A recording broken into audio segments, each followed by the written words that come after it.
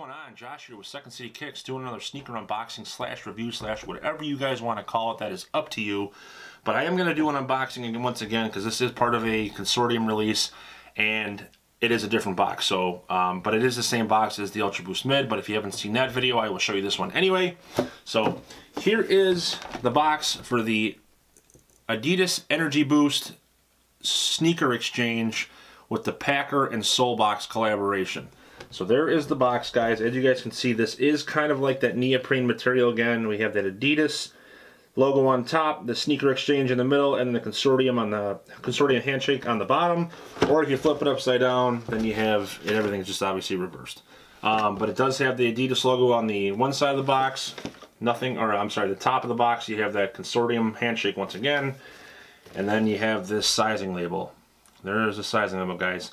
I would recommend going up half a size minimum.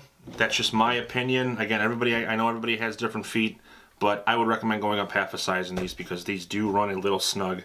And it could just be because of the ATR tape and the fact that the insole is so thick, which I will show you guys. But let's get on to the actual shoe here, guys.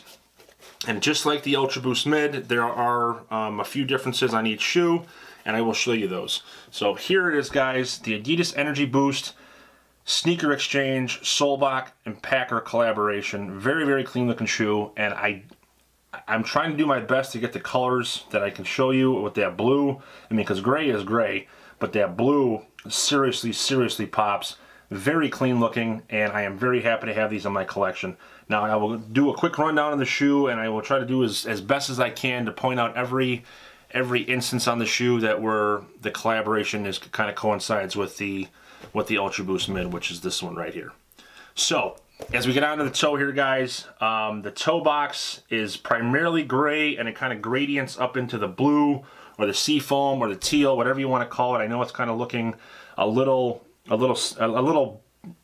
guess you'd call it North Carolina bluish, but it is a teal, more of like a, closer to a greenish blue than it is actually baby blue or sky blue. We do have that ATR tape once again around the toe, and that is kind of see-through. I don't know if that's, there you go. Now, as you guys can see, it kind of shows right through, and then we have more ATR tape right up around this area, right around here, and it goes all the way across and up on the toe. I'm not sure what that is for. I don't know if that's for support, what that is for, but it is there. Just be forewarned on that. As we go up to the tongue area, as you guys can see, I'll get as close as I possibly can. We have that silver line, which does represent the tectonic plates of the ocean. And then we have the PACKER logo right there with the consortium hole punch. And on the opposite shoe, I'll just show you guys real quick. Let me untie these for you so nothing's in the way. We have that Solebox logo on this one with consortium hole punch. Now, that's only two differences of these shoes. I know most Ultra Boosts are the same when it comes to 3.0s and 2.0s, where they both have the Ultra Boost logo here, and then obviously it mirrors the other side. But because these are a collaboration, they did decide to put both names on here. And I'll show you the PACKER's one first. There's the PACKER's one, guys. As you guys can see, the 3 stripes branding on the cage, and then you have the longitude and latitude of where PACKER's is located. And this cage, or I'm sorry, this heel cup kind of goes all the way around, but the cage and the heel cup are all kind of one piece, which is something different. Again, this is my first pair of Energy Boosts, so that's the first time I've seen that, where the cage and the heel are kind of all one piece. Now we have that teal or blue, once again, with that silver line going up the back. Again, that represents the tectonic plates once again. And as we spin around, again, that heel cup and that cage come together once again, and there's nothing very special on this side. But again, on the other side, you have that longitude and latitude of PACKER, and then on this one, you have the longitude and latitude of Solebox, as you guys can see there. So there's that. Now, the insoles on these are very, very thick. I will show you this one. You have the Adidas and Solebox logo on the right shoe, and then you have the Adidas and PACKER's on the left shoe. Okay.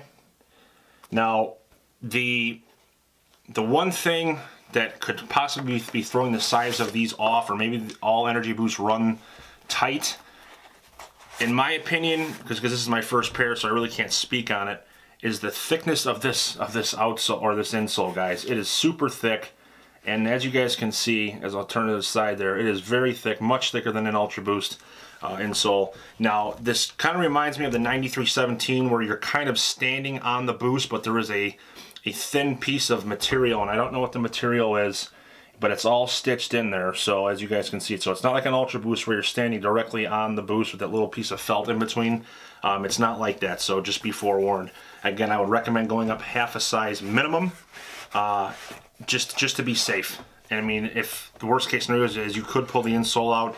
It does feel okay on feet. I have pulled the insole out once already just to see how they fit, but the sizing isn't the width or the heel, which again, these shoes do fit, like they kind of swallow your feet, and as I showed you on that insole, the insole is kind of deep, so maybe that's why I kind of have that feeling. But in the toe area, it is kind of tight, and I don't know if that's because there isn't very much give, because the toe area itself, as you guys can see there, is not Ultra Boost, where they, you know, like where it's like this, where the Ultra Boost goes all the way to the toe. It's kind of like a EVA or whatever this is made out of. It's a foam for sure. It's not solid, but that could be the reason why it feels tighter on the toe, you know, where the Ultra Boost would be able to give a little bit more. I don't know. But the laces themselves are 3M, and I don't know if it's probably not going to show up on camera, but they do have 3M hits in them. And then obviously you have the white and red aglets here, which represent the buoys in the ocean.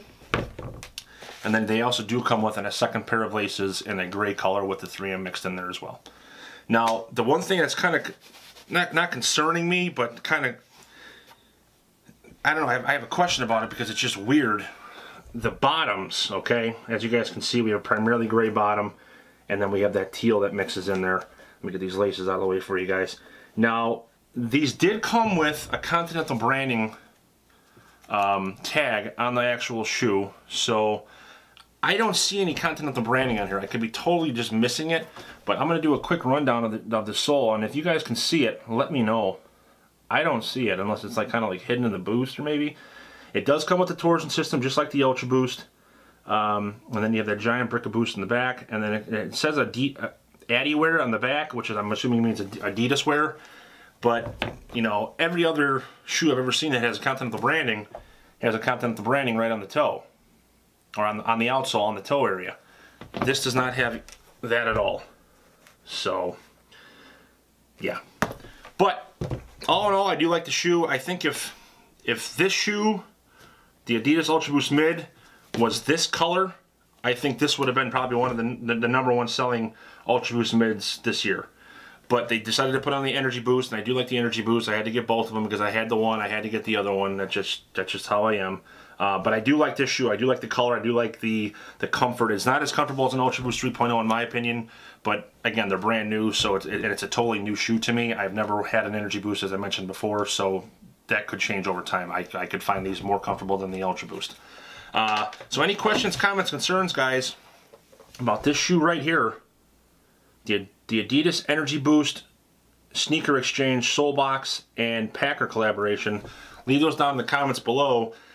These didn't sell out as well as these didn't sell out, so I mean, if you're looking to resell, this is probably not the shoe for you. You know, if you're gonna resell shoes, I would stick to Yeezys, you know, Pharrells, which I don't even want to get into that because that was a joke.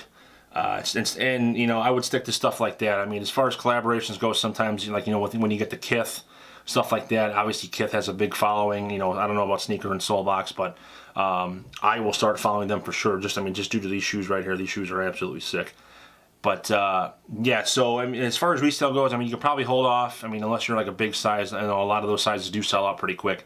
But I would not recommend buying these to resell. If you're going to buy them to keep. As far as resale goes, it's just hovering right around retail at this point, so it probably won't be worth it. But yeah, again, any questions, comments, concerns about the Adidas Energy Boost Sneaker Exchange Solebox and PACKER, leave those down in the comments below. As you guys do know, that are subscribers, I do answer about 99% of my questions with answers, even if it's just, you know, to ask questions about them not selling out or why that may be. And again, I think they didn't sell out just due to the fact that there is so much stuff coming out this month, with Christmas coming up and Black Friday coming up. So that's my opinion on it. Or maybe just people don't like the shoes, but I think these are going to be a sleeper, and I actually think, you know, considering it's not an Ultra Boost, it is an Energy Boost, I think these are going to be a sleeper as well. I think people down the line a couple months from now are going to be like, oh man, those shoes are awesome. But again, that's my opinion because I do like the color. So stay tuned for an On Foot, guys, and if you did enjoy the content and you did enjoy the video and you did enjoy the shoes and you did enjoy me, please hit that subscribe, please hit that like button. As you guys know, I did break 1,000. I'm moving up a little bit faster than I was before, and I greatly appreciate each and every one of you that comes to check out the channel. So again, hit that subscribe and like button if you did enjoy the content, if you enjoyed the video, the shoes, me, you know. I shouldn't have to repeat myself, but I just did. So stay tuned for On Foot, guys, and I will see you guys tomorrow with the Air Jordan 11 in the navy and Columbia blue high top, which just released yesterday. It did sit, so kind of surprising for an Air Jordan 11 to sit, but I will be doing a review on those tomorrow. So again, stay tuned for the On Foot of the Energy Boost, and I will see you guys tomorrow.